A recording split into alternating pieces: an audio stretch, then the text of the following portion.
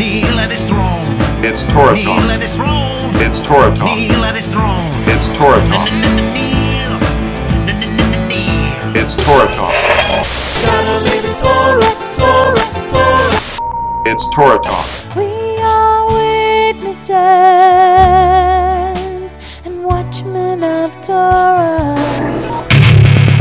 Welcome to Torah Talk with Lew White and Mark Davidson, a Torah Institute podcast. It's the Torah Zone.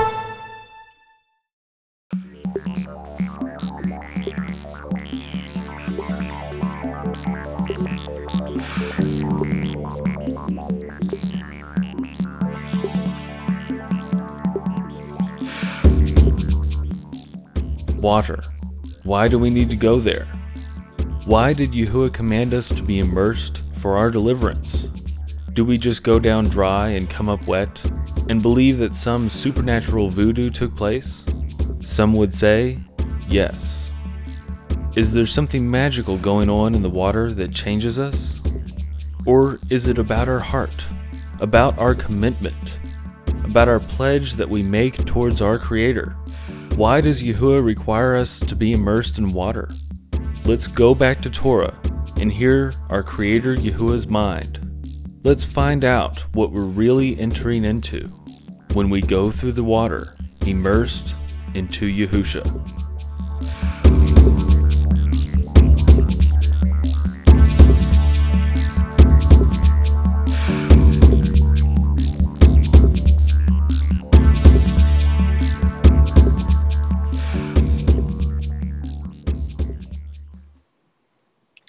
Good morning, Mr. White.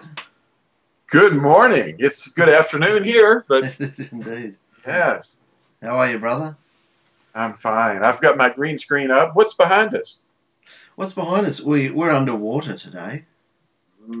Yes. We're Makes underwater. sense, because we're going to be talking about a subject that involves water. Mm. Yahuwah started creation with water, and I think Peter, talked about that. And that Yes. immersion now is a figure of things like that. Like he talks about the days of Noah, and going back into the deliverance of 8 beings through water. Mm.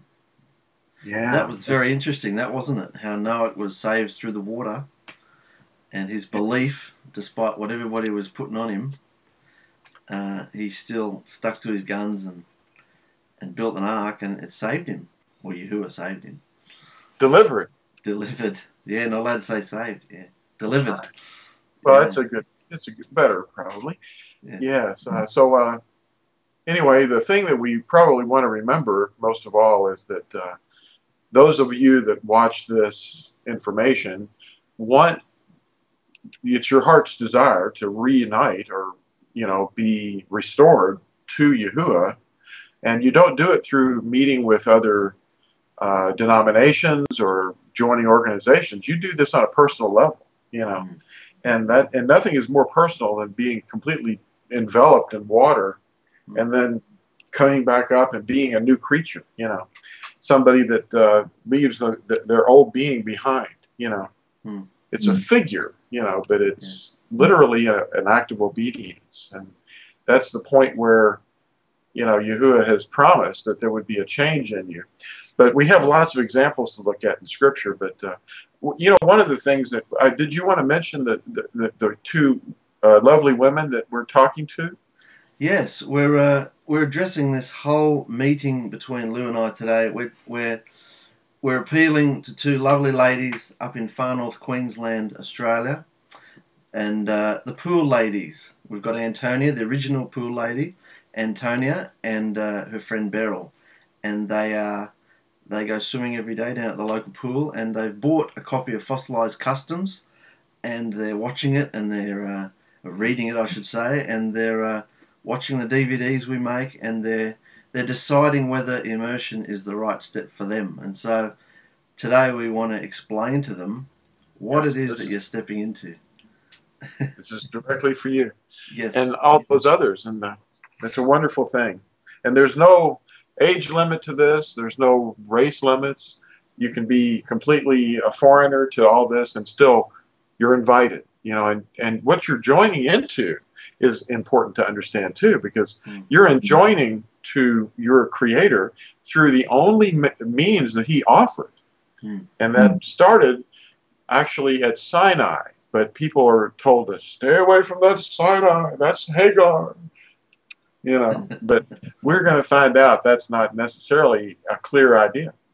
But you know what it is it's about His covenant. That's why I mentioned Sinai, because this is a rejoining to His covenant, you know, and that covenant is an everlasting covenant, and it has an everlasting sign, and that sign, people are told to stay away from that too. You know, and everlasting covenants typically have signs that also are everlasting. And they're told to, oh, don't listen to that. But anyway, what we're going to do is we're going to try to explain any Hebrew words that we may use. We're going to have to explain. But the idea... The Sabbath. Yeah. The sign is the Sabbath. Yeah. It's actually a covenant sign, just like the rainbow was a covenant sign. Yeah. And circumcision was a covenant sign for the land, you know. And this is a sign forever for all people. Yeah. And it goes back to creation week. So, you know, we can't say, well, there's not 7 days anymore. Yeah, there are. Yeah. And those 7 days, one of those days, Yahuwah blessed. So we have to remember He didn't, like, the blessing's not gone. So the Sabbath is still the Sabbath. Now the dragon tried to change it. And most of the world is still thinking that the first day of the week is actually the Sabbath now. But that day was never blessed. The other one was, and it stays blessed. But anyway, there's only one body. There's only one body. There's not many bodies. There's not the Jews and the Christians. That's replacement theology, you know. In fact, I was going to show you a magic trick real quick. Yeah. Yeah. Magic. Yes. Isn't that creepy? No, this is not of Yahuwah. Magic is not good. I feel like I'm at the circus. Magic. Yes. You see, I mentioned that there's only one body. And replacement theology is a magic trick that's performed. And it's done to deceive people, you know. And there's us, as we're told, and then there's them. And then, you know, as time passes, there was them, being the Israelites. And then in dispensational or replacement theology, they tell you that they're not any longer His people. That was a doctrine that just came out from the Roman Catholic circus just a while back. That Israel is no longer Yahuwah's people, but the Catholics are. Well, that's the us that we're talking about here, you know. But the one body involves them, and the Gentiles, who are usually us, must engraft into the olive tree, and that way in the future, there'll still be one body, and it'll be those that obey His covenant. You see, His covenant. Now, another magic trick is called dispensationalism. I'm sorry about that word, but they do this. They call these words by fancy terms. The dispensation trick involves, over time, that is no longer pertinent, and what we do now is in the new dispensation. You know, the Sunday and the bunny rabbit thing, the birth and the Christmas thing. But what really is going to happen is this is going to be in the future. You know, so the future is going to become the past. Because I'll tell you a specific instance is in the prophet Isaiah, or Yeshayahu, chapter 66, the future in the millennium, he's talking about the millennium. After Yahusha comes back, that there's going to be some things done then from new moon and to new moon and from Sabbath to Sabbath in that span of time, from week to week and moon to moon. The entire time period, all flesh is going to bow down and worship before Yahuwah. But it says from new moon to new moon, meaning the entire time. And Sabbath to Sabbath. Now, what's Sabbath? You know, is he talking about Sunday? No, but he's talking about the future. So this this dispensationalism is all a magic trick. I just want you to know that. A dispensation is 2,000 years, isn't it? Is that what a dispensation is? dispensation is generally referred to by the theologians and the seminaries as being a period of time when things have changed and there's a different dispensation, which usually includes a different people too, you know. But actually, Israel has always had the same commission to go and teach the nations and be priests to the nations. So that's what we're part of a restoration, you know, because we have to identify ourselves probably a little bit, because let me do this, because a lot of people are very afraid of new things. And we're restoring the name, too, of who we are. We're the Nazarene. That's in Acts 24, verse 5, and we're referred to in chapter 28, too, as a sect. We are a sect. It's a group. It's not it's called a heresis, or heresis, where you get the word heretic from. But anyway, that's us. Because we are a sect, and we're identified in Scripture as a sect. And what we do is we guard, because that's what the word Nazir means. Nazirim, that's plural. That means more than one. And we're the sect of the Nazirim, that Paul was accused of being a ringleader of this sect by Tertullus. Anyway, before Felix. Anyway, the thing of it is, these Nazirim, that's who we are. We're being raised up by the Spirit of Yahusha in the last days. And we guard his word and his name. And his word is the Torah. Now, that's the instructions. And it certainly would include the center of his instructions, the covenant, which is the Ten Commandments, which was given at Sinai. You know, and the name of Yahuwah. See, we don't replace his name, and we call on his name. In fact, it's specifically done when we're immersed. We have to call on his name for the forgiveness of our sins. Now, in Psalm 138, verse 2, it says, I bow myself toward your set-apart hekel, which is the word temple or shrine, the building where his name is placed, and give thanks to your name for your kindness and for your truth. For you have made great your word, your name, above all.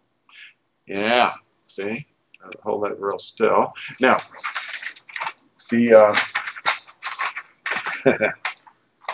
now we mentioned calling on his name. Well, we're going to mention that in Acts chapter 2 also. But there's one thing that is mentioned in Romans 10 that's very interesting. Let me show you that.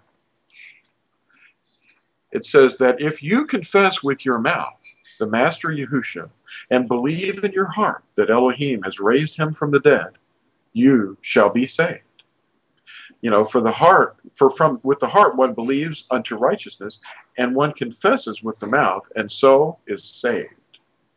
Now, you know, we could go on and read the rest of that, but I just want you to know that that's very important, because if you're calling on another name, like if Elijah or Eliyahu had been standing there in front of all these pagan priests of the other, you know, Baal and Asherah, if he'd not called upon the name of Yahuwah, then nothing would have happened. You know, in Acts 2:38, we mentioned earlier, it says, and Kepha said to them, repent, and let each one of you be immersed in the name of Yahusha Messiah for the forgiveness of sins, and you shall receive the gift of the set-apart Spirit.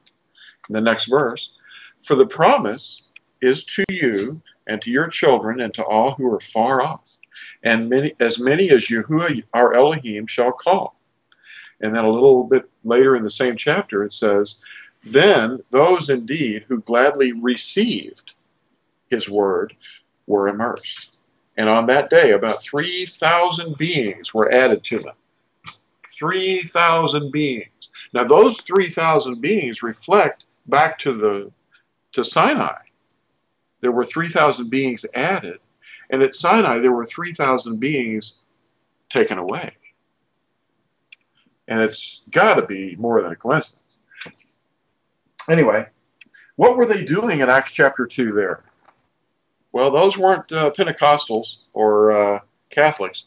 They were the assembled multitudes of all the tribes of Israel, from areas of Parthia, the Parthians, and the Greeks, and people from all over the region, in fact, the world. And in Acts 2, they were observing a festival of weeks, which was the wedding anniversary of Sinai. Because, you see, the Sinai giving of the Ten Commandments to the tribes of Israel was a marriage. And in chapter 7 of Acts, Stephen is saying that these were living words that were given to Israel. And the husband, or bridegroom, is Yahuwah himself. Yahusha is often called the bridegroom because they're the same being. People don't even know that much. They think that there's 2 or 3 of them. But he's one husband to Israel. And that's what we're talking about here. They were doing it in Acts chapter 2. And when they say that it's a birthday, it's not. It's an anniversary of a wedding. A betrothal was taking place at Sinai, and they were given the Torah, which is the covenant. It's a covenant of love, loving kindness, or hasid. And they were told to teach their children this diligently and their grandchildren, and to walk in it always. Now, the problem was they didn't, but, it's going to be received, though. See, when it was given at Sinai, it was just given. It wasn't received, but it was given in Acts chapter 2. It was received. Because remember, we read this? Then those indeed who gladly received his word, it was written on their hearts. That's why they were cut to the heart. They received the words, you see. And that's the big change that happened. That's the difference between what was at Sinai, written in stone, and now it's written in hearts. And now the Torah, the covenant, the 10 words, is up walking around on the earth alive, and he's, living in us. That's because he's given us his spirit. Now, when you do this, you must be immersed, calling on his name for the forgiveness of your sins. We're going to go through that, Aren't these flash? That's amazing. Yeah. So the Torah was first given at Sinai, but it wasn't received until Acts chapter 2 on the day of Shavuot, Pentecost. Yeah. Oh, amazing. Now, the immersion that we're doing is a Hebrew word, tevilah, and they were immersed into Moshe when they went out of Mitzrayim, you see. When they came out of Mitzrayim, or Egypt, they were about 600,000 men on foot, not including the women and the little ones. And when they went into the water, through the water, there were a mixed multitude, The mixed multitude implies that there were other enslaved peoples that came out with them, but they were all immersed into as one nation, okay? Now that's what happens too with us in our immersion. When we're immersed into Yahusha, we might be of any nationality background, but most likely we're all basically carrying the seed of Abraham anyway, but, ever so slightly. But in Genesis 1:2, verse 2, in the second part, and the Spirit of Elohim was moving on the face of the waters. And to be immersed, he's still hovering on the face of the waters, But that's interesting because that's the beginning of creation, and it reflects or figures the kind of thing that's happening when we go into the water. There's something brand new happening. And Yahuwah probably thinks all the way back to when he was creating. And he's making a new creation when you go in the water. You're not a Gentile any longer. You're an Israelite. That's the denomination that's going to be in the future. When you go into the world to come, there's not going to be 3 or 4 denominations. You're only going to have one, and that's Yisrael. And there's not some new dispensation of Yisrael. It's the same people. It's the people in a covenant relationship. Now, what was going on in Acts chapter 2? We're going to remember this. It was a wedding anniversary of the time they were at Sinai, and they were betrothed. And they promised to obey their husband. All that you say, we will do and obey. Now, the word Shavuot, that the Christians call Pentecost, which is Greek for count 50. Penta means 50. Cost. You're counting to 50. Well, 50 days from the time they left Mitzrayim they were at Sinai, and that was called Shavuot. And it's based on the word Sheba for 7. And it was exactly 49 days plus 1. And that's why Shabua is 1 week. And there were 7 weeks. So they call it Shavuot. That's a plural ending. And so they call it weeks. The festival of weeks. That's why you see it in your translation that way when you read Acts chapter 2. The festival of weeks. This is not a Christian thing. People think it's a Christian thing. It's not. This is one of the 7 annual Sabbaths that Yisrael has been keeping all along. Anyway, it's the time they were given the Torah, the covenant. That's why immersion is about the covenant. You're covenanting personally. You don't have to wait for a particular day to come, though. You can do it now, anytime, in the middle of the night, in an ocean, in a bathtub, wherever you are. It doesn't take 2 people. It takes you and your Maker. You're covenanting with Him, not anyone else. And that's a little, interesting thing to know. Now, we covered Acts chapter 2, and we covered who our husband is. And another thing I want to bring up that's very important. People say, well, we don't have to obey those laws, or it was nailed to the crux, or all that sort of thing. It was our crimes that were nailed to the crux. One Torah, one instruction, or law, or rule. At Numbers 15, you're going to find out that in verse 15 and 16, there's one law, or one Torah, given for the assembly. That's the word kahal, not the church or the circus. And the stranger, the ger, or gar. That's where you get the goyim. Well, the stranger is the foreigner. And when they are enjoined to the kahal, the assembly of Yisrael, then there's to be one Torah, for all time, And these are living words. That's what the Torah is. They're living words. Just look at Acts 7:38. And they were ordained by messengers. They're not going to be going away. These are the covenant of love. If you read the commandments, you see that they're the instructions as to how to love Yahuwah and how to love your neighbor. Now, that's very important. But how are you going to call on the one in whom you've not heard? You have to read Romans 10, verses 13 through 15. You need to read that, because you're being told to call on all these different things, different names and different countries, and it's actually only one name given under heaven among men by which we must be delivered. Acts 4:12. Hold that card up again. Romans 10, 13 through 15. How shall they hear without one proclaiming? We're going to proclaim. That's what we're doing here. We're telling you that the name is not Jesus. That's less than 500 years old.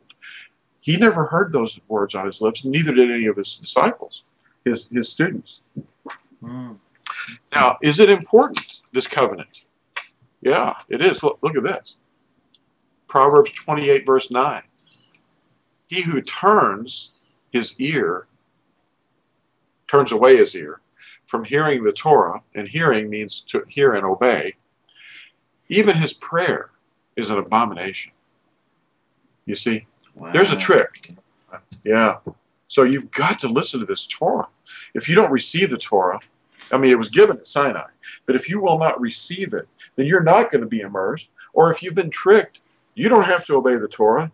Get immersed in the name of Jesus. See, there's a thief out there trying to steal Yahuwah's identity.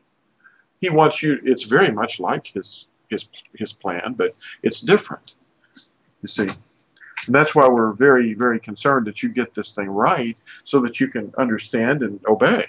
Because if you're obeying, you're the what is that text that says, "Do you not know that you're the servant of the one whom you obey, whether of sin, which is unto righteousness, or disobedience, which is going to lead to death?" I haven't got that exactly memorized, and I'm sorry, but I think it's Ephesians. But Mark can probably put that on the screen. Anyway, you have to become the servant of the one, that is correct, How you going with all this, ladies? He's got a funny accent, hasn't he? Do I pronounce words a funny way? Beryl said, I can't understand what he says. He's got a funny accent. Is that right? Okay. She got used to it.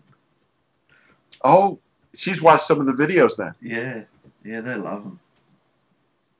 PowerPoint. Let me see. I'm going to try to get this article up. The Immersion article has a lot of good information in it. And there it is. Let's get that open. Brothers and sisters, Brother Lou is reading from this article called Immersion that he wrote a few years ago. And those of you who are getting a DVD will see this article inside the DVD cover. So if you want to follow along, you can follow along. So it's a wonderful step you're about to take, ladies. Immersion. This is for you. You're going to become new creations. New creations. The immersion is actually your personal pledge of a good conscience toward Yahuwah. And the covenant is what it's about. Now, covenant in Hebrew means brief, and it means to cut something, because they would cut animals in half and walk between them. Now, that's what it means. And Gentiles engraft into the commonwealth of Yisrael by joining to Yahuwah in the covenant. That's the restoration. And the restoration of all things must occur until before Yahuwah will return. And thereby we partake of the promises given to Yisrael's husband, Yahuwah. By calling on the name Yahusha, that means Yah is our deliverer. We're proclaiming that Yah is our deliverance. And we're declaring that we trust in him as well, and we show him our obedience, as Yisrael did at Sinai. Now, Yahuwah married or betrothed Yisrael at Sinai. They became his wife, all the tribes. And it wasn't just for those present that were there that day, but for those who were yet to be born, It's a marriage. And they became his bride. If you look at Romans 11, this is apparent. Shavuot is a wedding anniversary. That's what Pentecost is. And it remembers the giving of the Torah, And all who call on the name of Yahuwah will be delivered. Now, if you call on the name of Donald Duck or Mickey Mouse, it's not going to help. Now, there's only one denomination, and that's Yisrael, in the kingdom now and in the kingdom in the future. And it's Yahusha who cuts and circumcises our hearts with a love for his covenant. And this is the receiving of the love for the truth, which is his word. And that is his covenant. His word is truth, and his word refers to his covenant. And it's wonderful. It's a covenant of loving kindness. He is the mediator of the renewed covenant, and he is seeking and finding his lost sheep now, and the lost tribes of Yisrael among the nations, because he scattered them. See, and we're scattered all over. As his ambassadors, we are the hunters searching for his sheep. There were 70 people that entered Egypt, and they grew into a multitude. And when they were delivered from bondage by Yahuwah, there were others of mixed multitude among them. And they came out with them, and they were all brought together through the water under that as one nation. And the everlasting covenant was given to these people at Sinai, and they became Yahuwah's bride.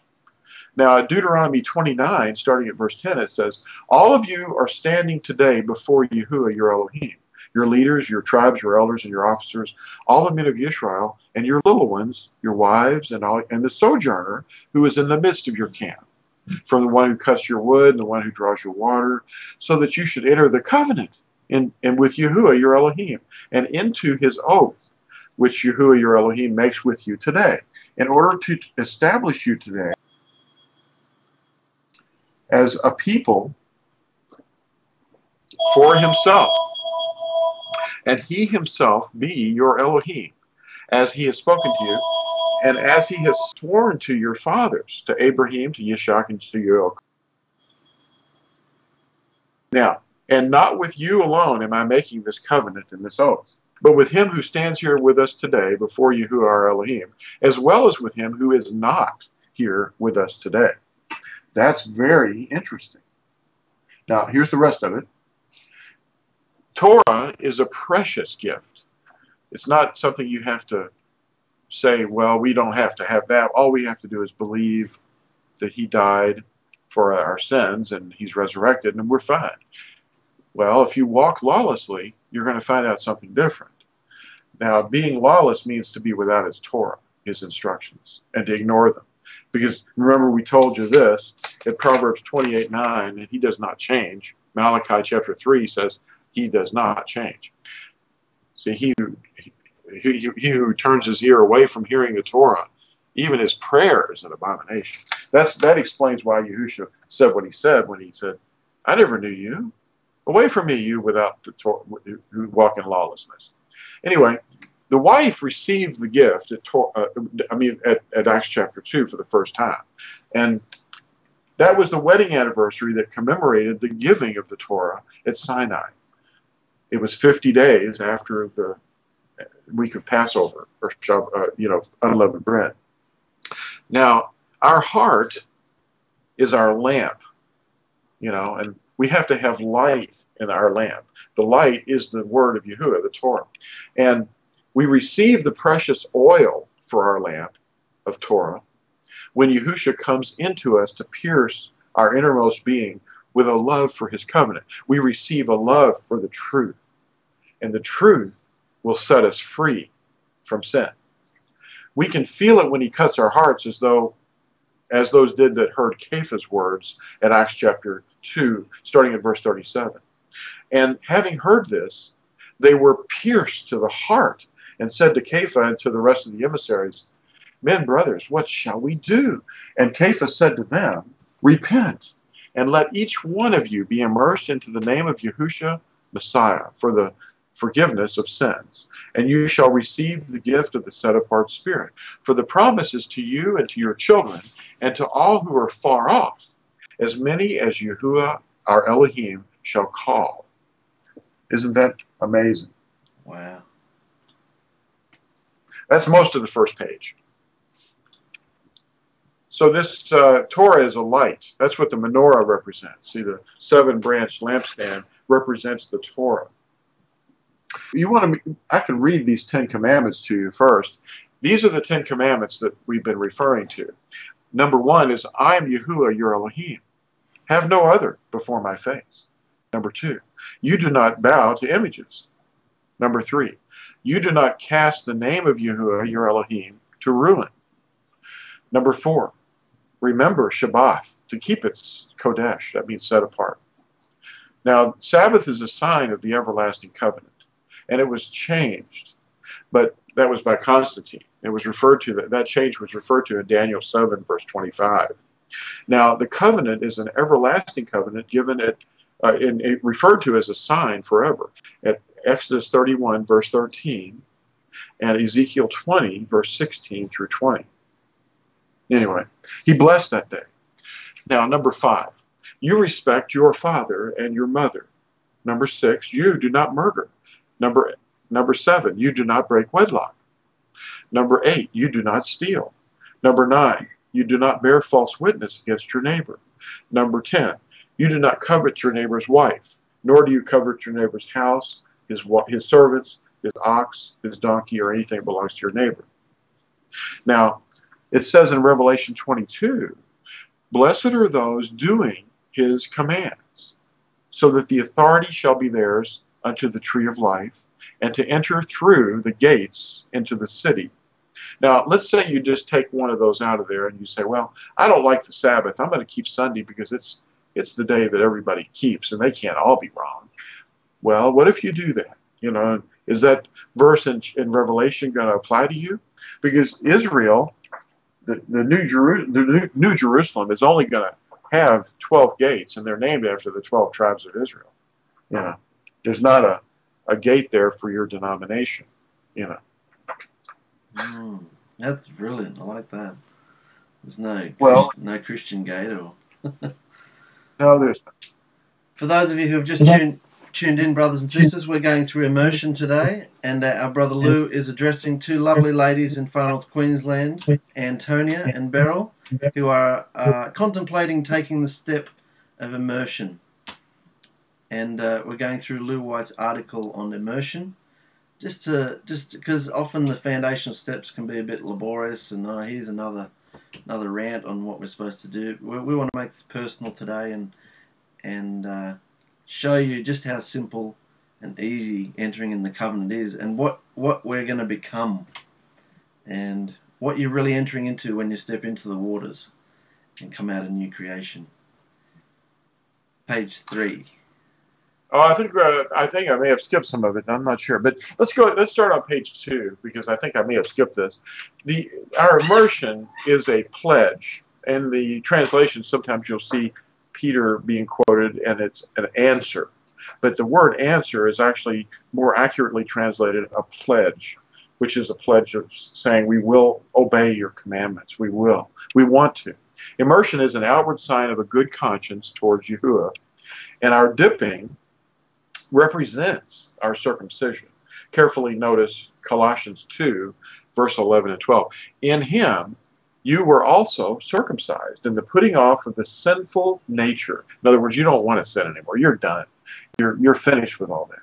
And it's not with the circumcision done by the hands of men, but with the circumcision done by Mashiach, as Messiah, having been buried with him in immersion and raised with him through your faith in the power of Yahuwah, who raised him from the dead. Now, if we don't comprehend that at the time we were immersed, or we call on some other name that some seminary student gave us, then we may have to have a do-over, because an infant can't possibly understand what they're doing. They can't make a commitment or a pledge. Immersion is an act of your personal will. You covenant personally with Yahusha, and he's who created you.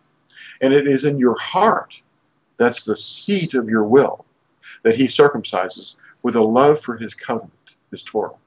Our immersion is the moment that we personally enter into the renewed covenant with Yahusha, when he writes the Torah on his Torah on our hearts. And this is explained at Jeremiah chapter 31, verses 31 through 33. That's the renewed covenant. And it's quoted at Hebrews chapters 8 and 10. Its operation is explained in Romans chapters 6, 7, and 8. And we become citizens of the commonwealth of Yisrael. It's not a state. It's not a government that men put together. We're not talking about the nation of Israel that's in the land right now.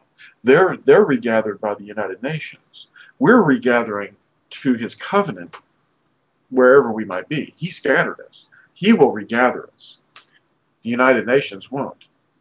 According to Revelation 12 and Revelation 14, we are sealed in his name and enjoined to Yahuwah as a member of the sect of the Nazarene. Now that's mentioned, we're identified at Acts 24, verse 5, and in Revelation 12 and 14, we're called first fruits. Now, we're those who do two things. We obey the Torah, that's the covenant, and we hold to the testimony of Yahusha.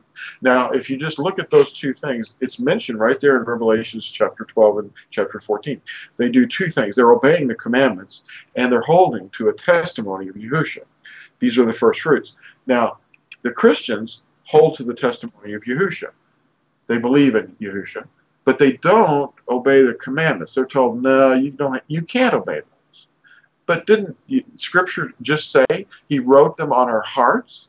Yeah. You see, and the Yahudim right now, the unbelieving Yahudim, that is, they keep the commandments, but they don't hold to the testimony of Yahushua, so they're not the first fruits. Now, our pledge at immersion is a choice between life and death. That's what it is. That's why this is very, very important. It's a life and death struggle. Now, at 1 John 5, it says in verse 13. Verse 11 through 13. And this is the witness that Elohim has given us everlasting life, and this life is in his Son. He who possesses the Son possesses life, and he who does not possess the Son of Elohim does not possess life. I have written this to you who believe in the name of the Son of Elohim, so that you know that you possess everlasting life, and so that you believe in the name of the Son of Elohim. Notice that it is YAHUSHA that circumcises our hearts. Now in Colossians 2, we mentioned this before, in him you were circumcised with a circumcision not made with hands, in the putting off of the body of the sins of the flesh, by the circumcision of Messiah, having been buried with him in immersion, in which you were also raised with him through the belief in the working of Elohim, who raised him from the dead. And you, being dead in your trespasses and the uncircumcision of your flesh, has made alive together with him, having forgiven you all your trespasses. So your sins are not forgiven until you're immersed. This act of immersion is clearly what represents our circumcision as the outward sign or act of our faith, and now indicating the circumcision of Messiah. Men who boast in one another's flesh, saying, yes, I circumcised him. Well, if you boast, or if men boast in one another's flesh, whether or not they're circumcised, that's not it. You see, they've missed the whole spiritual point. If we've received Yahusha's Spirit, we are his. He belongs to us too, but you know, we're his inheritance and he's ours, just like a husband and wife. Now, he circumcised our hearts with a love for the truth, which is a love for his Torah. And if you've been circumcised with a circumcision not made with hands, then you're done. You can't improve on that. If you have actually done that, nothing that you can do can improve on what Yahusha has done. Wow. Now, yeah, when we love him enough to obey him and get immersed, he will write his Torah on our hearts. You have to understand it's a love of Torah because you have to read it. You know, and those who will not obey him will not receive his Spirit. Acts 5:32 is very clear about that.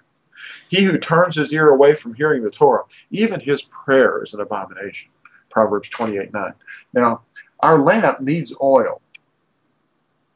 The kind of oil that, yes. Sorry, you keep bringing up this word circumcision. What we're talking about immersion into water, and you're talking about circumcision. For those of us who have no scriptural knowledge or haven't read it, why is what's our willies got to do with the covenant? Why are we talking about immersion, and you know what's that about?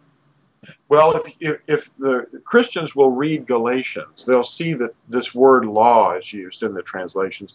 And Galatians is all about this topic, and it deals with circumcision. And so does Acts chapter 15. I advise everyone to read Acts chapter 15, which discusses the fleshly circumcision. And then they'll say, wait a minute, it doesn't matter? The flesh doesn't matter at all. But what happens in Galatians is it's misunderstood mostly. They think that he's talking about the Ten Commandments. And that's what the pastors have been teaching the Christians, is that Galatians is about the law and you don't have to obey it. He's talking about the law of circumcision because immersion has replaced that as a much higher level, at a much higher level, because it's in the heart. And that's why circumcision is related directly to this covenant. Because, see, we were talking about the immersion being reflecting the giving of the Torah at Sinai, and we were there. Our forefathers were there at Sinai, but today, and they were giving. He was giving them the Torah. But today we receive the Torah when we're immersed, and that is the same act. It's as if you're standing at Sinai, hearing the words of Sinai, and you're going, "I love this." And they didn't say they loved it. They just said, we will hear and obey.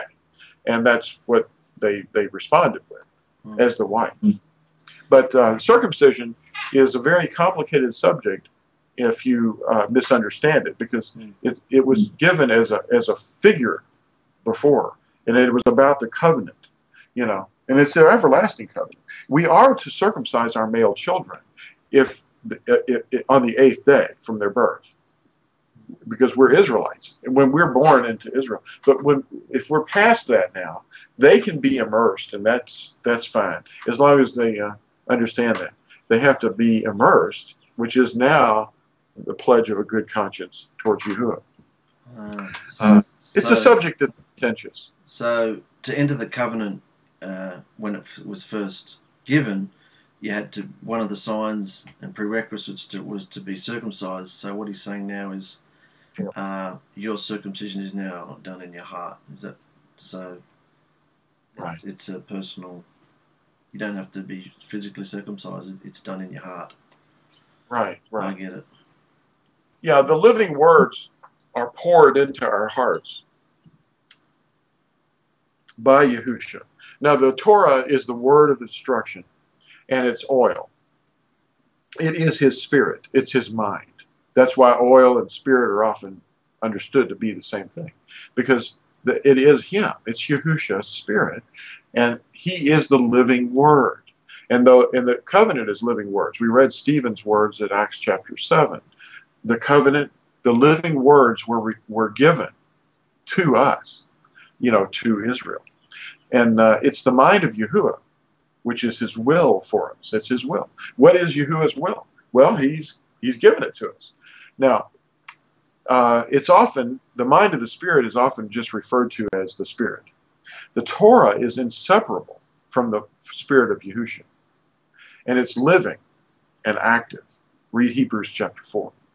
Our heart is our lamp. It's our mind. It's just the same thing.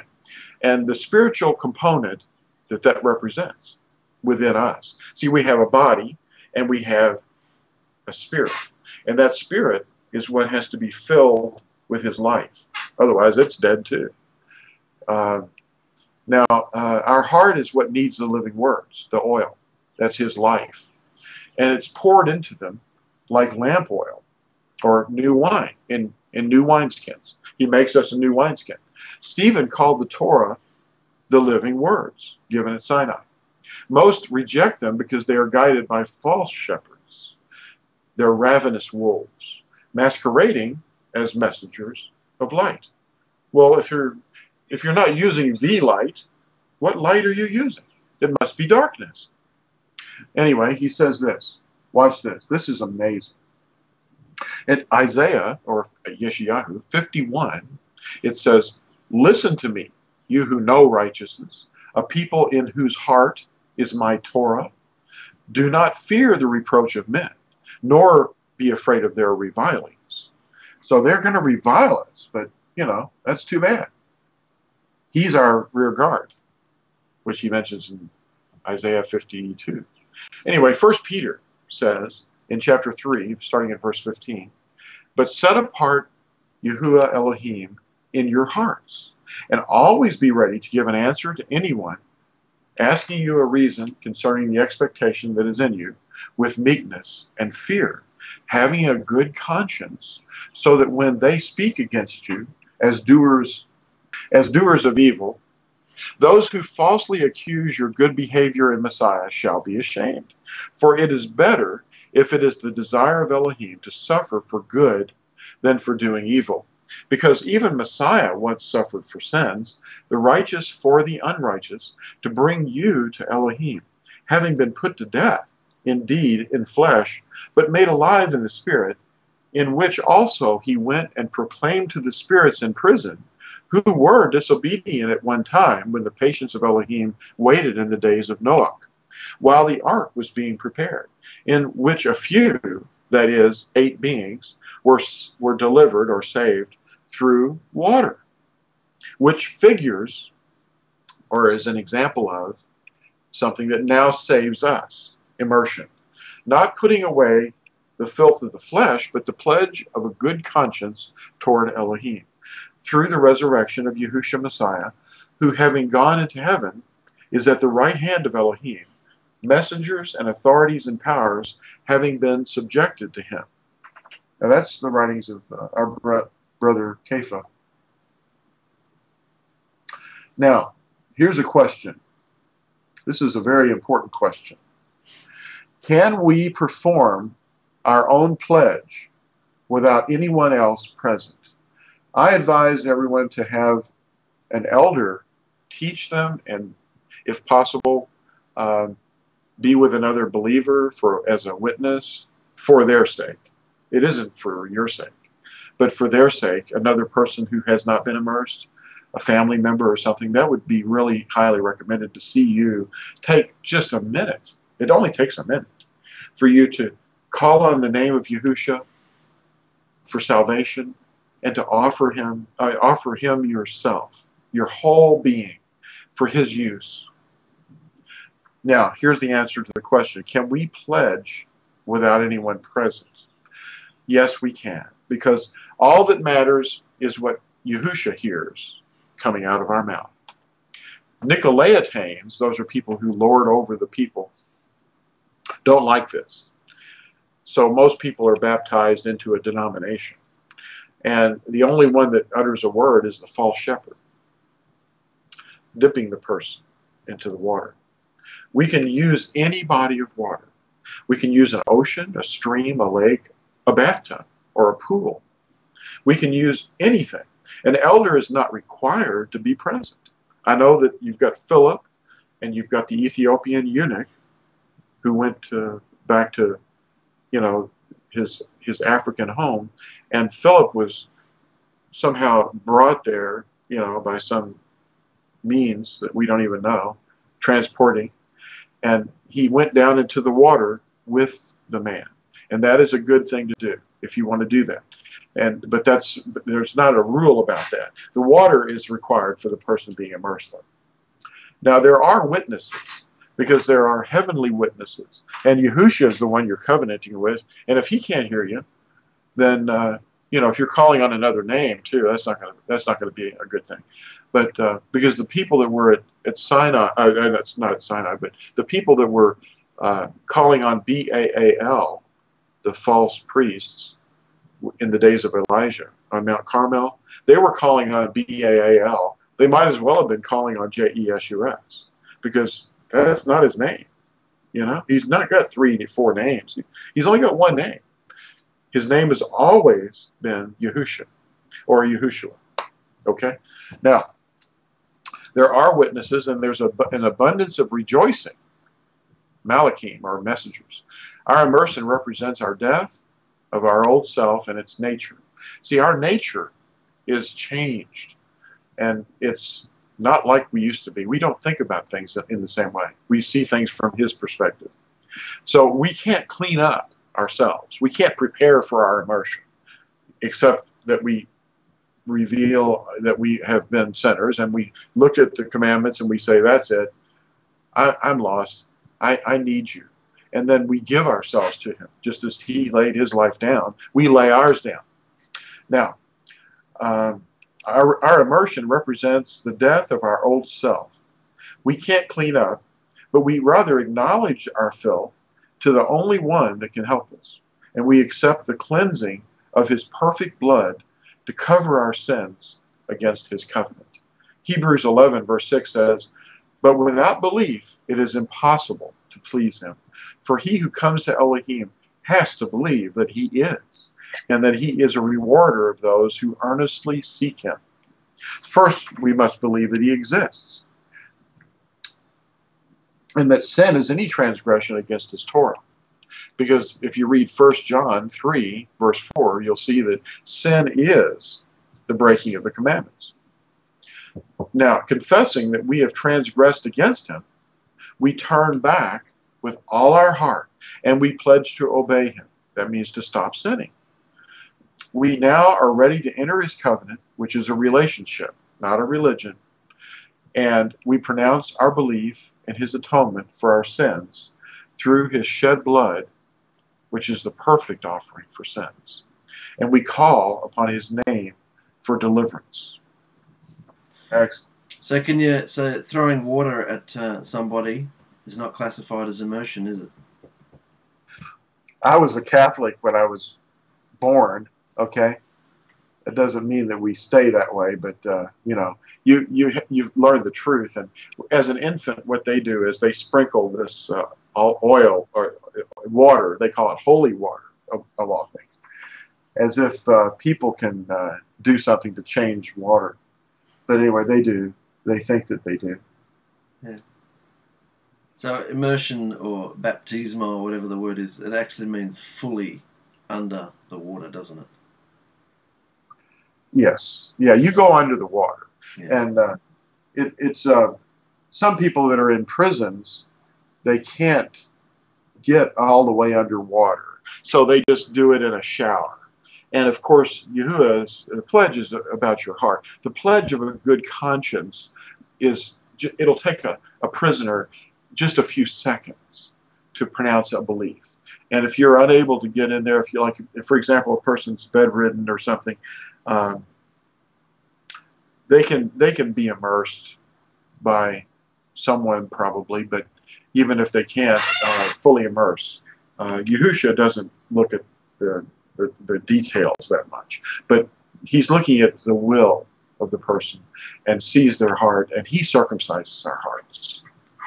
Now, when we accept his loving gift of this covenant, and that is of him circumcising our heart, which is our lamp, giving our life to our lamp, and receiving a love for his Torah and his truth, and we promise to obey him with all our heart, mind, soul, and strength, then we become his bride, and he is our husband, you know, and we accept his love and give him our love. And this is love. This is what it says in 2 John 1, verse 6. This is love, that we walk according to his commands. This is the command that as you have heard from the beginning, you should walk in it. So who is this man? Is he a Christian? He's a Nazarene. Nazarene. Now, John, or Yahuchanan, is Eleazar, but he's the same one that wrote Revelation, you know. But he's the guy, he's talking about something that we heard from the beginning. In his day would have been the covenant. You know, it wouldn't have been some dispensational Christian rules. This is something that he said we should be walking in. Now, Acts 4:12 says, there's no deliverance in anyone else, for there is no other name under the heaven given among men by which we need to be delivered or saved. The name is a singular name, and it's Yahusha, meaning Yah is our deliverer. If you read Acts chapter 2, Kepha is saying, repent and let each one of you be immersed into the name of Yahusha, HaMashiach, or the name. It's not names, it's not, you know, the name of the Father, the name of the Son, and the name of the Ruach HaKodesh, or the Holy Spirit, as they call it, is one name, you know. And he says, call on the Father in my name. So we call Yahusha our Father, you know, that's his name, because he's our deliverer. Yahuwah said, I am the only Savior, you know, and he's become our salvation. Now, Matthew 28 says this. This is very important. We read this every week, every month at our seminars. And Yahusha came up and spoke to them, saying, all authority has been given to me in heaven and in earth. Therefore, go and make taught ones of all the nations, immersing them in the name of the Father and of the Son and of the set-apart Spirit, teaching them to guard all that I have commanded you. And see, I am with you always until the end of the age, the end of the cosmos. Amen. Now, read that carefully, because it says the name, immersing them in the name. In other words, they have to hear the name and then be taught how to guard the rest of it, to obey it. Now, with each immersion, every time you are immersed, Yisrael increases in number. You may have been formerly Gentile, but after your immersion, you're no longer a Gentile. If you read Ephesians chapter 2, verses 8 through 13, that'll really help. Now, Exodus 12:49 says, there's one Torah for the native born and for the stranger who sojourns among you. Once you're immersed, you're no longer strangers. You are not foreigners. You are adopted children. You're the same. And in fact, Yahuwah has said that you cannot even treat someone who is brought in as any different than a native born. you know. So that's very important. It couldn't even be any more simple than this. And it's not a religion, it's a relationship. So we have a head, that's YAHUSHA, and we are all one body, but many members, many parts. Wonderful.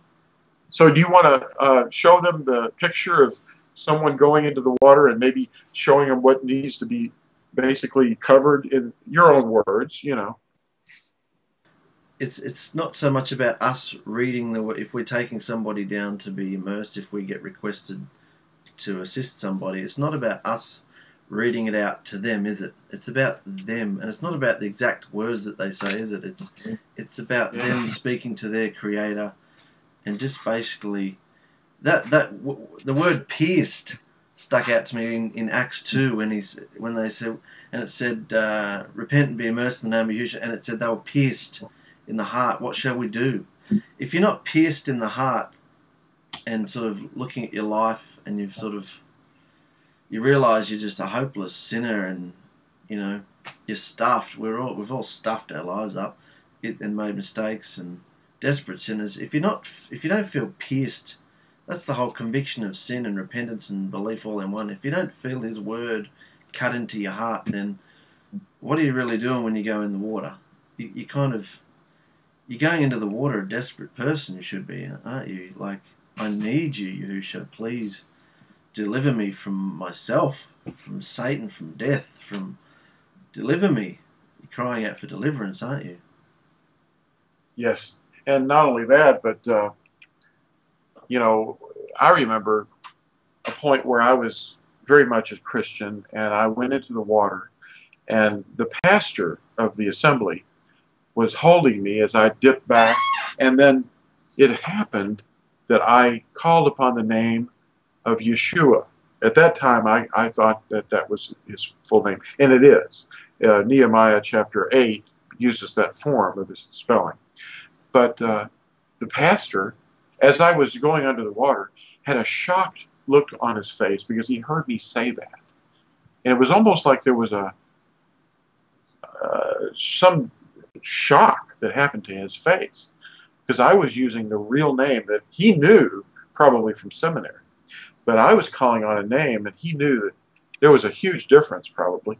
And I never felt right about that because I was there, so I went and did it again in a creek, you know. It doesn't have to be living water in the sense that it's moving right then, because living water is actually his words. But the idea of going into living water in a mikveh, like a bathtub is a mikveh, and it's living water because it has a port that goes in and a port that goes out. It has an escape. In other words, if you fill a bathtub or a swimming pool or whatever, and it is living water because it's still at the moment, but it doesn't have to be moving. You know, it's good, clean water. But even if it's muddy water, if it was you know, you always want to stay upstream from the cattle herd that's crossing. You know, don't do it there. It's not right. But there's not really any details. But we just go into any body of water, small or large. And salt water, lake water, bathtub water, it doesn't matter. It can be any time of the day. You don't have to wait for a certain time of year. It's just that we have to identify, though, with the fact that Sinai and Shavuot, or what Christians have been calling Pentecost, these are very important figures. And you know what we have to note a little later, I mean, as you grow in the knowledge of the redemption of Israel, is that there's more than one tribe, and they're scattered, and they're the prodigal sons and daughters. They don't even know who they are, but they wake up and they come to their senses, and they return to their father's household. And this immersion is what that is. And that's very important to understand. And you'll learn more later that there's 7 annual festivals that are Moedim, or appointed times, that Christianity has completely ignored. You know, it starts out with Passover and unleavened bread, and you'll learn about first fruits, which is his resurrection. And then you have the the other ones that come later in the year, and they're according to the new moons, you know, on that level. And then of course the weekly Sabbath is another thing that you probably have heard about, and you rest on that day. You don't have to do anything. You could sleep, you can read books, you can enjoy yourself, you can study His Word, which I highly recommend on that day. I spend all of my Sabbaths immersed in His Word, you know, and it just supercharges me for the rest of the week. Of course, it's not pressure. It's life. You know, it's bread. It's real bread. You know, superfoods. It is. Yeah, yeah. And if you see somebody that you want to, if you look at Mark and I, and you say, "What is it with these guys? They love the commandments, and they say so." Who talks like that? Well, would you? I'm challenging you. Would you like to love the commandments? Would you? And would it please Him? Would it please our Creator if you loved His commandments? You know this is true, you see. And it's not the commandments that save you. It's the fact that He's given you His life, and He gives you the love for the commandments, and that's the result of it. See, it's like He gives you His life because you return to Him and you say, "I want to obey you." And then He allows you to obey Him. Because, you know, one of the things that's really interesting, I have a really interesting, well, I want to get the exact words, but we have inherited lies. We know that. But it's Psalm, there's a Psalm. Let me see if I can find it here. I've got it somewhere here. Psalm 25, verse 14, I think it is. All right, here it is. Psalm 25, verse 14. Now, this is really powerful for a Christian to read. The secret is with those who fear Yahuwah, and He makes His covenant known to them. Wow! That's what we're talking about. Because, see, the immersion is about His covenant. You see, Psalm 24, verse 14. It's all about love. Yeah. Baruch haba b'shem Yahuwah. Now, that's Psalm 118. Baruch, blessed is the one who comes, haba, b'shem, the name. Blessed is the one who comes in the name of Yahuwah. Wow. It's just amazing. See, the secret is with those who fear Yahuwah, and He makes His covenant known to them. Wow. Huh? That's what we're talking about. And in Yeshayahu, or Isaiah, verse 42, verse 8, I am Yahuwah. That is my name. You know. Amazing. It's not the Lord. See, that's B-A-A-L. If you look up B-A-A-L in any dictionary, it's going to tell you that it's defined as Lord. How can that be good? Anyway. The dragon is absolutely ropeably furious when he sees two brothers or brothers and sisters loving one another with his love, Yahusha's love. He's just furious, isn't he? We're all going to have some doctrinal misunderstandings, and yet we have to remember 1 Corinthians chapter 13, that even if you have all knowledge and you speak in all languages, if you don't have love, then it's all pointless. It's for nothing. You know. Yeah.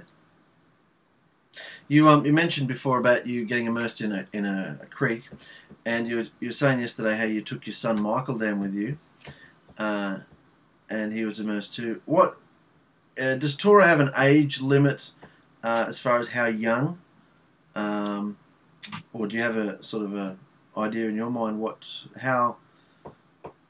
how young is too young? What age do you think is mature enough? Because your kids might say, "Oh, I love you, Yahusha. Can I get immersed, Daddy?"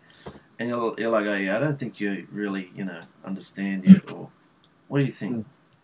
Well, if I gave you the best answer that I have in my suspicions, I appeal not to men's traditions, but there is something to be said about the age of 12 and the age of 13. But you see, you can't really go by that so much as a hard, fast rule. But, you know, Yahusha was going to a festival one time at the age of, I think it was 13, and he was detained while he was teaching the men, he was debating and disputing with the elders in the Sanhedrin.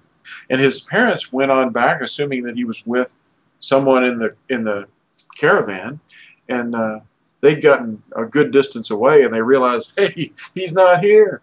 Well, it was that age that he was at when he was able to be what they call bar mitzvah, which is a son of the commandments, or the son of the instructions. And 13 is probably a good age for a boy in general. But then, you know, why mark it at that? You know, why do that? I would do it when the person is ready. And then again, you know, we understand too that there are many fillings of the Spirit. The Spirit fills you and fills you and fills you. And sometimes when you grieve the Spirit, you lose the Spirit. You know, Spirit withdraws from you when you're in sin. And that's not good. You feel it, you know. And so what we try to do is, in constant prayer, we stay in tune with Yahusha and let him use us always and speak through us. And he takes over our thoughts. He literally possesses you, just like a possession. And because we are his vessels.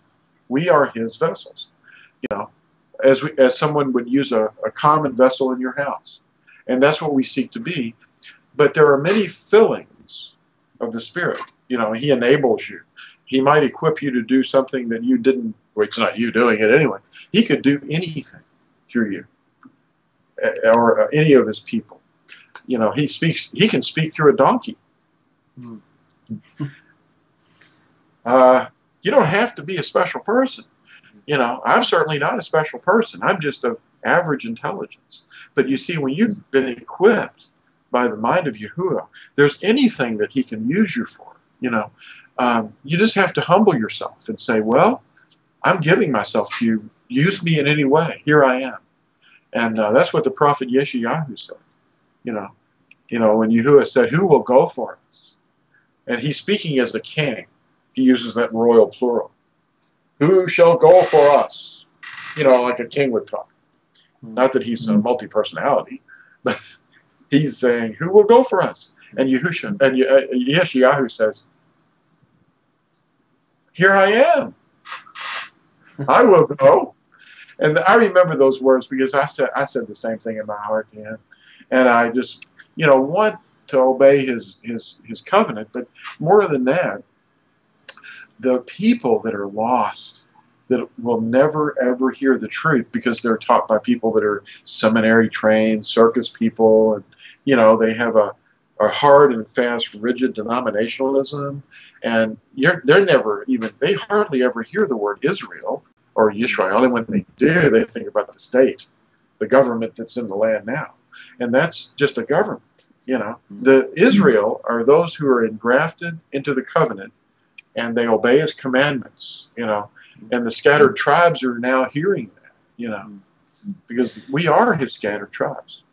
Well, Yahusha said he didn't come for those who don't need a doctor. He came for those who are sick. And there's a scripture somewhere that says, I will use the base things of the earth to confound the wise. Something like that, isn't it? Yeah, and he also said in a similar way that he sent his servants out to go gather for the wedding feast, to prepare for the wedding feast. The ones that were friends and close relatives wouldn't come. So well, I mean, of course, he's talking about a few of them, not all of them. But, you know, let's fill this house. So he says, go out there and get some of these people that don't know anything about this. They're not even people that we know. Let's get them in here. Well, of course, they were transformed on the way. But these are people who he's gathering.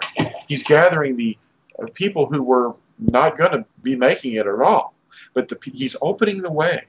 And now, go out into the highways and byways. Search for people under the rocks dig them out of the hills, pull them out of the hiding places that they've gone into, and bring them into this wedding feast. That's what he's talking about, you know, so that my house might be filled. And there was one man in that example that was not wearing the wedding garments, you know, meaning the righteousness. He was not willing to be converted. He was walking in his own paths. You know, that's what that means. It wasn't just that he was not wearing the wedding garments. Of course, wedding garments were given to each guest, but this guy didn't want to put them on. I don't want to act like that. I keep Sunday, and I like my bunny rabbits, and I really like that tree and all those ornaments. Well, that fellow is going to be thrown out. Hey, we don't have any Christmas trees in here. You know, we don't go for that stuff. I do the Torah. I do the Torah my way. You can't tell me what to do. I know what the Torah says. Yeah, well, it doesn't change. It's not waffling around, and he's not saying, well, I liked this at one time, and now I don't like that anymore. I like something else. What are you doing over there? Yeah, I like that. Oh, boy. You can't adopt pagan ways and then come into his wedding feast. You know, the wedding feast is something for his bride. And who's his bride? Israel. Israel. There's no other bride. And it all happens when you come out of the water, doesn't it? When it's his real spirit, you sort of feel it. It's like he gives you back a conscience. It's like over the years you sort of see so much sinfulness in the world, and you're probably partaking of it too, that you sort of get a bit dull. And so when his spirit comes in you, after, of course, at first you're just all high and you're great. After a little while, you sort of, what's this pain? Why am I feeling this pain? I didn't do anything wrong. And you might blame your wife or your husband or someone around you. What'd you say that to me for? And you realise after a while that it's nobody around you that's causing this pain. Even if you just start judging somebody, like, which is perfectly acceptable in the world, you start realising he's in you and he's not liking something you're doing. Something you do, something you think, something you're supposed to arrest every single thought. That's every thought. That's a lot of thoughts. You know, speaking of thoughts, that's why we try to stay in constant prayer. And being in constant prayer, we're wearing the armor of Elohim, because he's protecting us at all times. When we're in prayer to YAHUSHA inside of us, he is actually not going to be approachable by any demonic activity. I mean, the demons, if they know that if we're speaking with him or we're listening to him, and sometimes I just like to be silent before him, because that's really powerful.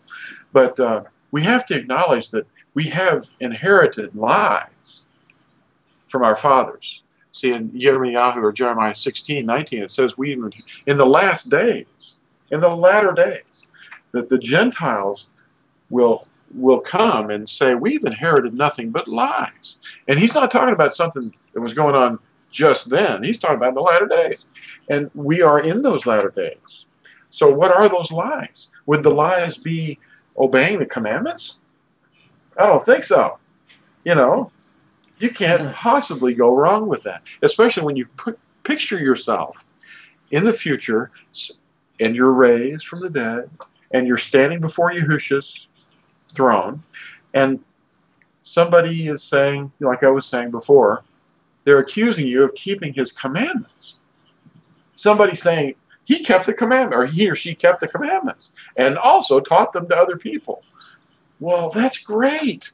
That's not a bad thing. Your pastor might say, "Oh, that's legalism. You might be cast into the lake of fire if you try to keep the real Sabbath." How about that? You know, I mean, that's just wrong, you know?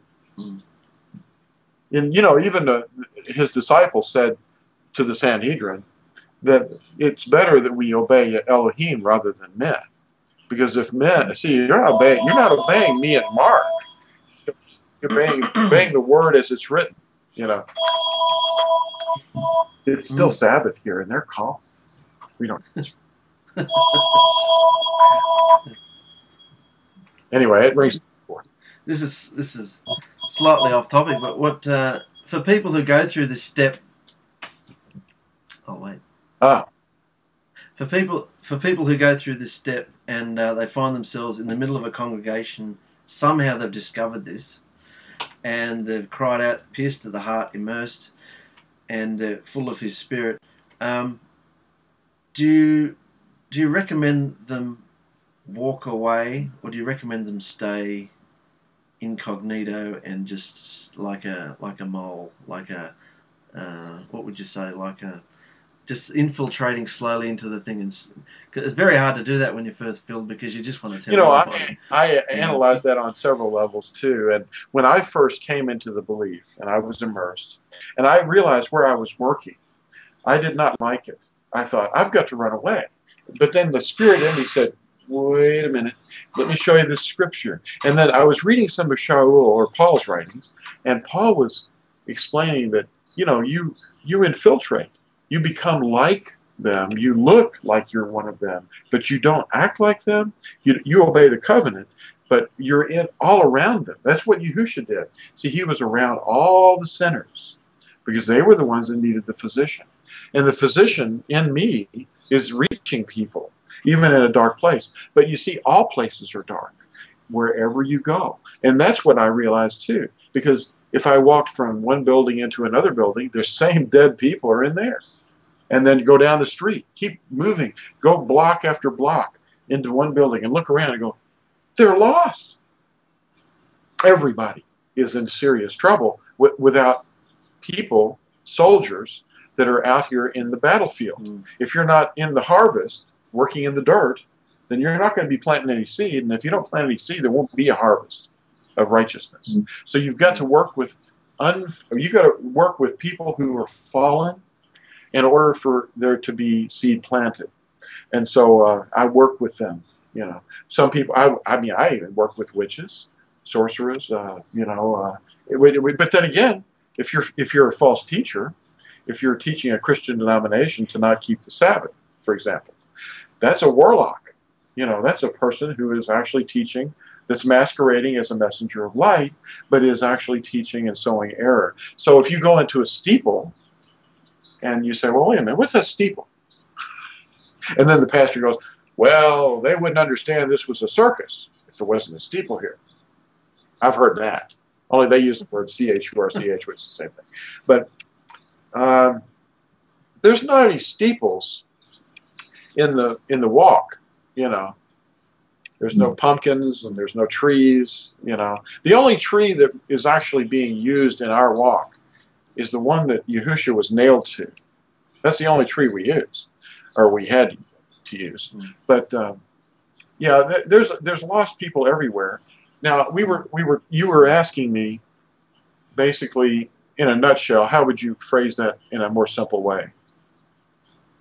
Well, we get a lot of believers who email, and they're young people, and they find out this, and they find themselves in the middle of a circus, C-H-U-R-C-H, an assembly, and they want to tell everybody and just tell them all they're wrong, and we're sort of saying, yeah, just calm down, and it's great that you feel like that, but you got to get trained and sort of strong in the Word before you can handle what stuff's going to come at you. Yeah.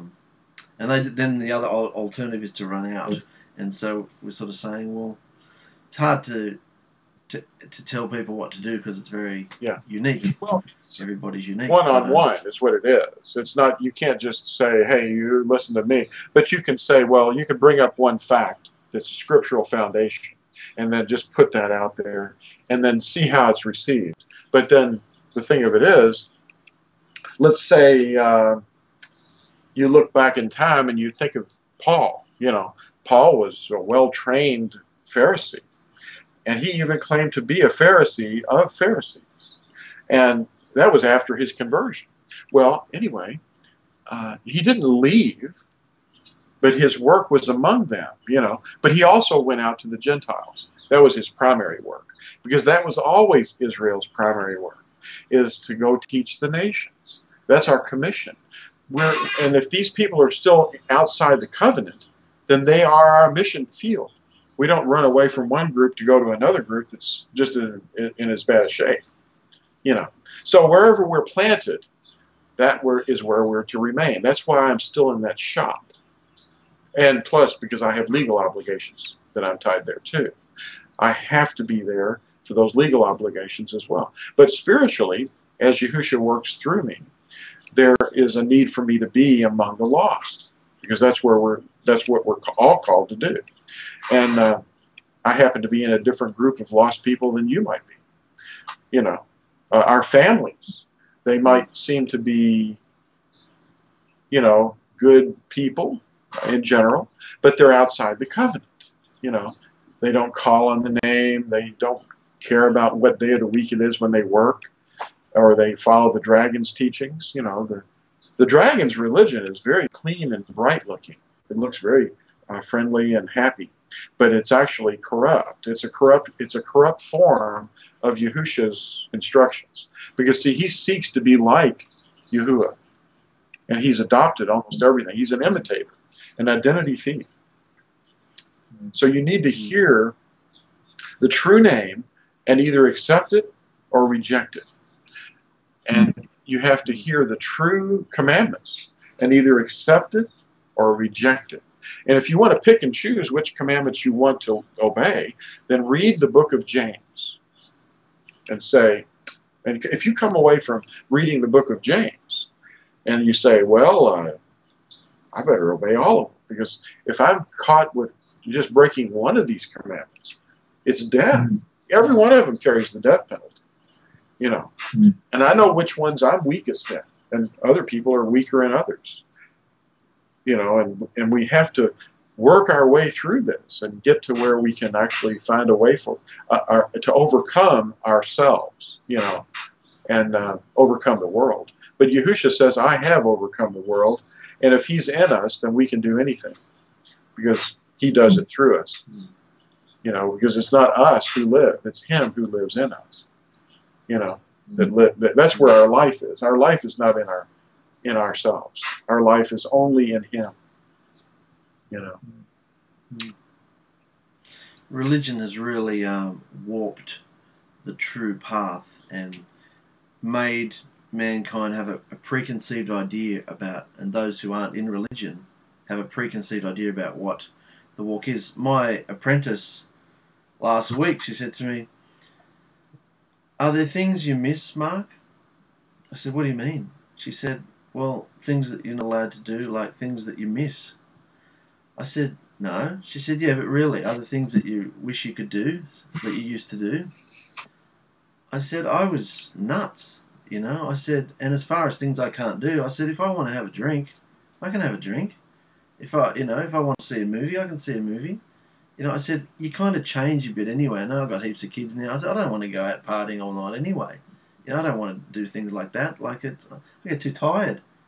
So it's, you know, you kind of change it anyway. But aside from that, it's not legalism in the sense that you can't do anything. You just don't do what Torah says not to do.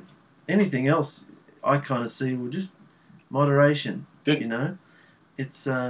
Did you feel like that person that asked you that might have been the snake in the tree? Yeah, a little bit, because I've been speaking to her for a while about these things, and she sort of hasn't accepted it, and so I've stopped. Well, maybe she was asking you that in terms of asking yourself that. If I did this, if I went your walk, if I had the Torah, and Yahuwah was my king, and I was His servant, would I miss something myself? You know, and I quickly answered. I said, I am so relieved. When you asked that question, I was personally answering in my own heart that I was relieved to not be that same person. And besides, you're not the same person, so why would you miss something that a dead person had? That's really it. Yeah. All I said to her was, at the end, I said, actually, the one thing we do miss each year, only because we see how happy our families are and how angry we are. I said, every Christmas, I hate Christmas, I hate everything about it because I know what it means, but you get that little feeling in you like, remember the love we used to have with our family? That's the only thing that you often, and it's not anything. It's not the Christmas that you miss, it's the love that, and that's what you in previous seminars we talked about, is what is it that makes this thing so important to people? And it's the family bond that, and the love and the people that are around you that you feel. And that's what you miss. And that bonding now, like Yahusha said, I will give you a new mother and a new father and a new brother and a new sister. And those are the other Nazarene. You know, and you're closer now than you ever were to your brothers and your fathers and your mothers. Yes. Yes. Definitely. Yeah, because you'd die for another Nazarene, you'd die for your family. And you will receive a new family. But you yearn so much, like you said in your song, you yearn so much to hear Yahusha's name on their lips, you know, calling out for forgiveness. You know. Wow, that would be so awesome. Yeah. So immersion. It's the doorway. The doorway. We talked about repentance, being convicted of your lawlessness, believing that Yahusha is there, that He created you because He wants to know you and work through you. You repent of your lawlessness, you turn away, and you sign of a good pledge, good conscience, you get immersed in water. And that's the beginning. You'll never look back. You know. So I guess we covered the bulk of it there, you know. If both of us are speechless, that's probably a sign that this is the end. Yeah. Well, I'm really anxious to see how this turns out. Yeah. I mean, in terms of not just the way it looks, but in terms of the people who might respond and be immersed, that we may never meet in the flesh, that we'll meet in the kingdom, and in the world to come. And say, well, you know, I watched that video about Mark and Lou, and I went ahead and immersed, and boy, I was changed. You know, you may as well give yourself up, you know, because there's no hope. If you sow anything to the flesh, it's just death. You know, sow to the Spirit, and you'll have everlasting life. You know. So, our sisters up in far north Queensland, Antonia and Beryl, we want to encourage you. We love you. Keep searching through fossilized customs. Keep looking for Yahusha, and we really encourage you to go into the waters of immersion, because you will never look back. It will change you.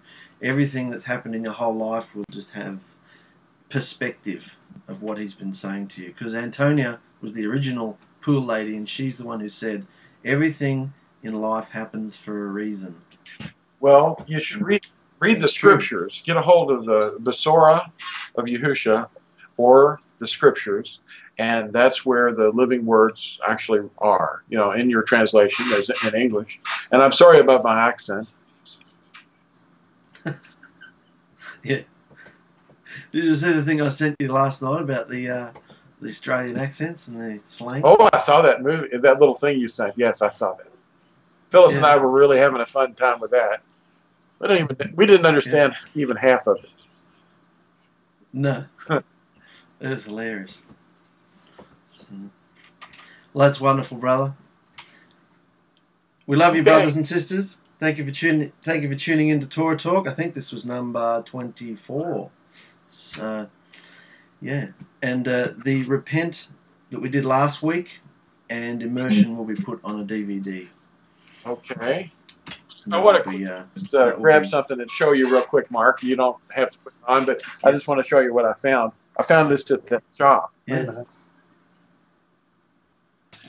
Now, this is a shofar.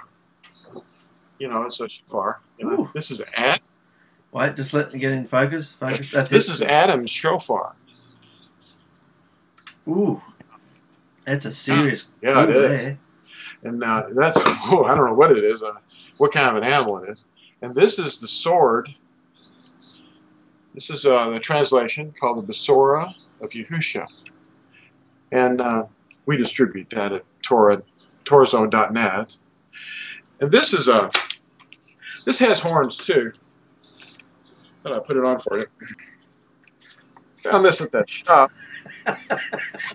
And it really goes well with the whole Viking beard thing. Is that nuts? That's How's wonderful. it go with the water? Oh, yeah. I pick Amazing. this up, and I see some kind of an enemy ship off in the distance. Wait. Can you move over to the right? Can you move over to your right a little bit? Because Like this? you're... no, the other way. The other way. Other side.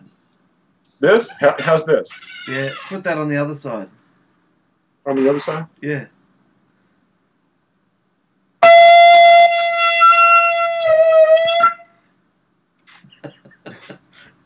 That's wonderful. It's too much all to take in all at once. Yeah. Anyway. Oh, okay then. I just wanted you to see it because anyway, that shop has these. That's funny. Isn't that crazy? I love it. Yeah. Where did, Anyway, where did he find those? Oh, these are just fake horns. They're not real, you know. But that's a serious metal helmet, though. And it's got nice padding. You know, if I only had this when I played football. Shoulder pads and all, yeah. Who would buy one of Who would buy one of those? Do you sell sort of costumes and things, do you? No, not so much. But we have a lot of swords and Roman things. We have tridents, and Bob buys a lot of weaponry. And anyway, I was looking through one of the catalogs while he had it out, and you know, they had those helmets. They have Roman helmets, and you know, that we buy and whatever. Yeah. By the way, objects don't have sin in them. It's people's hearts that have sin. So don't be afraid of the horn, you know, or those helmets, in case somebody thinks that sin is in an object. Sin is evil is in the hearts of people. You know, I just wanted to throw that out there. Yeah. So I don't know if you have time to put that on there or not, but it might get me a lot of trouble. So. Oh, well, it's up to you, brother. I can put everything on. It's fine. There's nothing wrong with it. Yeah, sure. That's fine. Yeah. It's fine. But it's a warning. The shofar is a warning horn that was used to gather Israel. And if you all read about the shofar in the Besorah, you know, you should have a copy of it. You know, it's a wonderful book. It's got everything. It's got, well, Genesis through Revelation. You know. So are we all finished for now then? Yeah, I don't even want to hang up. I'm having such a good time. Yeah, it's really fun. It's people need to let go and break down those behavioural things, don't they? So they can just love one another. Yeah, they need to pretty much get over themselves and stop judging one another. That's for sure. And keep your eyes on Yahusha so that you don't sink into the water. You know, you want to sink into the water. That's what we're doing. But I'm talking about when Peter or Kepha went outside the boat, and he took his eyes off of Yahusha and he looked at the wind and the storm and the waves, and that's when, you know, that's persecution. Is what that is. And when you get distracted, you will get off track. You know, and that's what the adversary just loves. If he can persecute you and make you look away from Yahusha and go, oh, then that's when he can get, that's what his way, you know. You don't want to do things his way, you know. Just rejoice in the persecution. Yes. Wonderful. And be joyful. Well, I guess we're finished for today. Yes. You enjoy the rest of your Sabbath, mate.